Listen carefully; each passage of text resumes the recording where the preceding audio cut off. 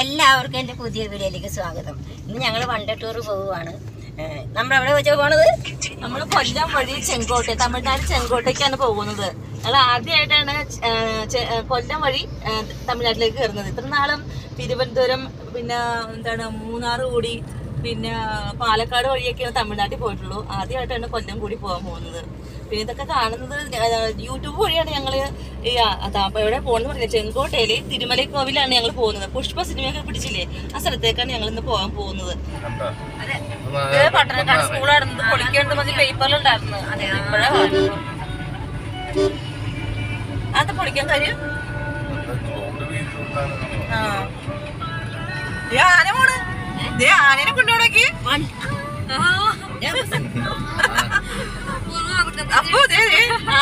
ഞങ്ങൾ അമ്പലപ്പുഴ അമ്പലമാണ്. ഞങ്ങൾ അമ്പലത്തിന്റെ കിഴക്ക് നടയിൽ കൂടിയാണ് ദർശനം നടത്താൻ പോകുന്നത്. കുറേ നാളുകളെ അമ്പലപ്പുഴ അമ്പലത്തിൽ വരണമെന്ന് വിചാരിക്കുന്നത്. ഇന്നാണ് അതിനുള്ള അവസരം വന്നു കിട്ടിയത്.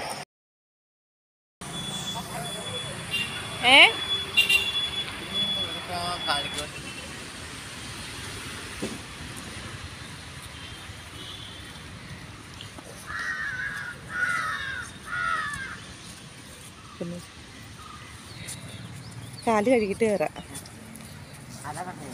ഇനി അമ്പലത്തിനെ പറ്റിയുള്ള കുറച്ച് ഐതിഹ്യങ്ങൾ പറയട്ടെ.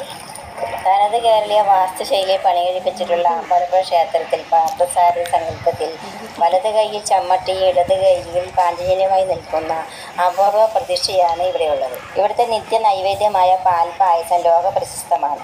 12 വർഷത്തിലൊരിക്കൽ ഇവിടെ അവതരിപ്പിക്കുന്ന പള്ളിപ്പാനയും വളരെ പ്രശസ്തമാണ്. കുഞ്ചൻ നമ്പർ ആദ്യമായിട്ട് ഓട്ടംതുള്ളൽ അവതരിപ്പിച്ചത് ഇവിടെ വെച്ചാണ്.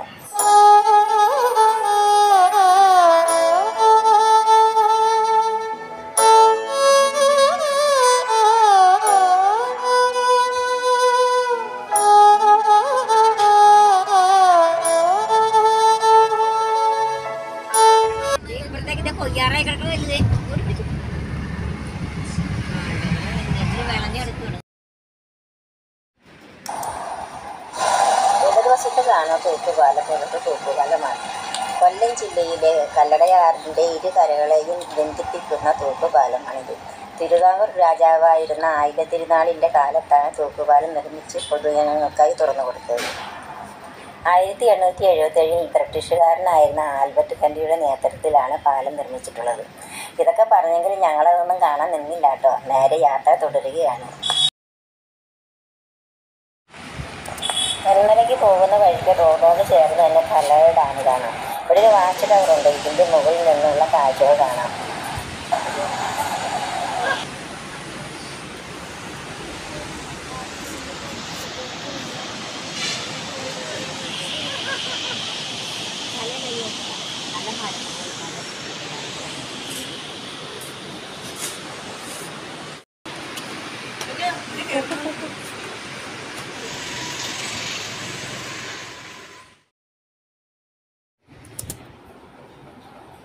അങ്ങനെ ഞങ്ങൾ തെന്മല ഡാമിൽ എത്തിയിരിക്കുകയാണ്.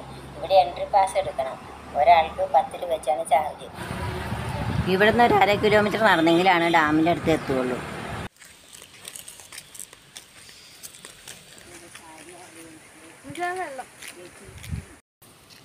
അവിടെ ഇരിക്കാം.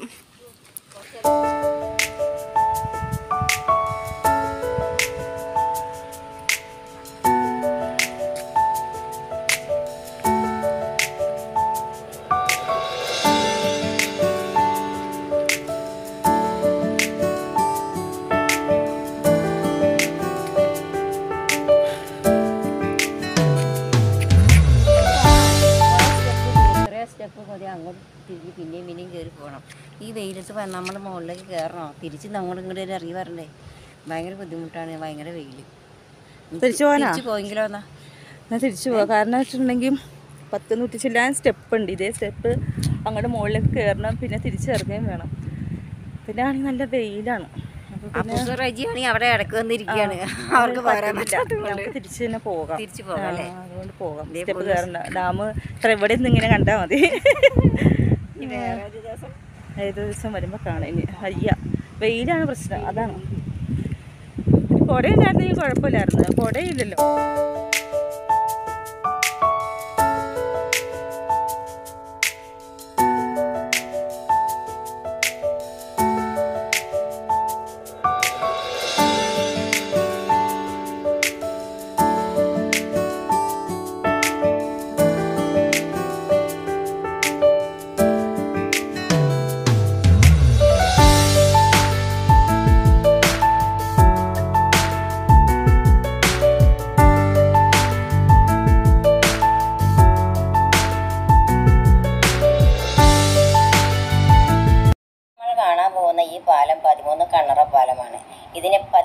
ജോർജ് ബ്രിഡ്ജ് എന്നറിയപ്പെടുന്നു.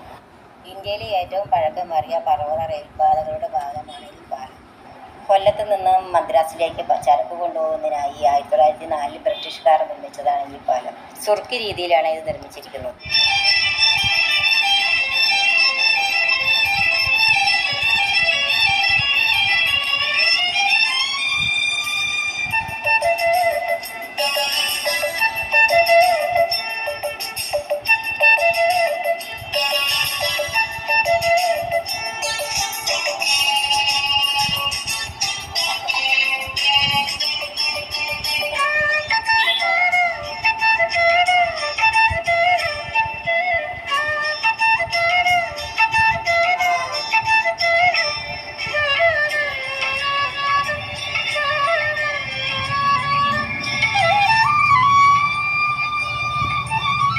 ഇനി ഞങ്ങൾ ചെങ്കോട്ടയിലെ തിരുമൽ കോവിലിലേക്കാണ് പോകുന്നത്. അവിടെ ചെന്നിട്ട് അവിടുത്തെ കാഴ്ചകളെല്ലാം കാണിച്ചു തരാം.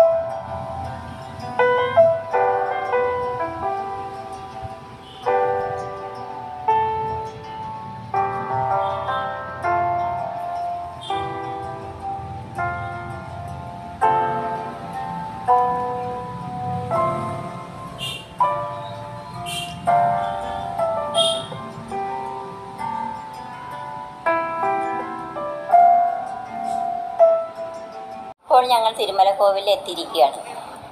ക്ഷേത്രത്തിൽ പോകണമെങ്കിൽ 2 രീതിയിൽ പോകാം. സ്റ്റെപ്പ് കൂടിയോ അല്ലെങ്കിൽ വണ്ടിയിൽ തന്നെ മലയുടെ മുകളിൽ അമ്പലത്തിനടുത്തെത്താം. സ്റ്റെപ്പ് വഴിയല്ല ഞങ്ങൾ പോയത്, വണ്ടിയിൽ തന്നെയാണ് മുകളിലേക്ക് ഞങ്ങൾ പോയത്. അവിടെ വണ്ടി പാർക്ക് ചെയ്യാൻ സൗകര്യമുണ്ട്. പുഷ്പ സിനിമയുടെ കുറേ ഭാഗങ്ങൾ ഇവിടെ വെച്ചാണ് ഷൂട്ട് ചെയ്തിട്ടുള്ളത്. ഇതെല്ലാം യൂട്യൂബിൽ കണ്ടിട്ടാണ് ഇവിടെ ഒരു അമ്പലം ഉണ്ടെന്ന് അറിഞ്ഞത്. അങ്ങനെയാണ് ഞങ്ങളിവിടെ എത്തിയത്.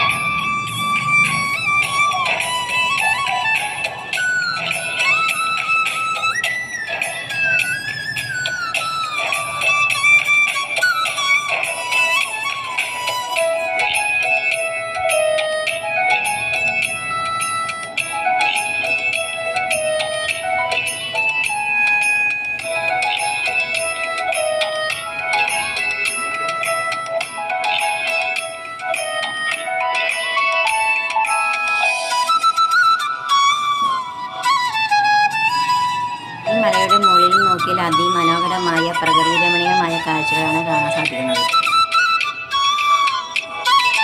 തമിഴ്നാട്ടിൽ തിരുനെൽവേലി ജില്ലയിലെ തെങ്കാശി താലൂക്കിൽ പൺപൊഴി എന്ന സ്ഥലത്താണ് ഈ ക്ഷേത്രം സ്ഥിതി ചെയ്യുന്നത്. മുരുകൻ അഗസ്ത്യമുനിക്ക് ദർശനം നൽകിയത് ഇവിടെ വെച്ചാണെന്നാണ് ഐതിഹ്യം.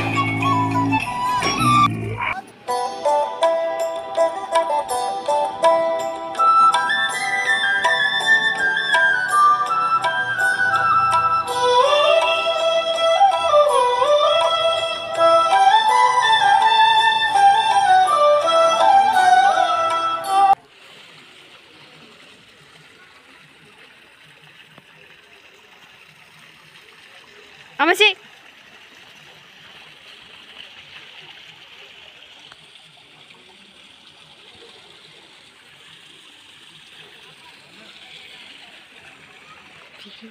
തിരുമല ക്ഷേത്രത്തിൽ വന്ന കുറച്ച് സമയം അങ്ങനെ ചെലവഴിച്ചു.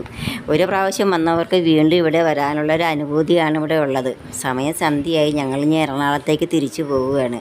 എൻ്റെ വീഡിയോ കണ്ട് ഇഷ്ടപ്പെട്ടെങ്കിൽ ലൈക്ക് ചെയ്യുക, ഷെയർ ചെയ്യുക, സബ്സ്ക്രൈബ് ചെയ്യുക.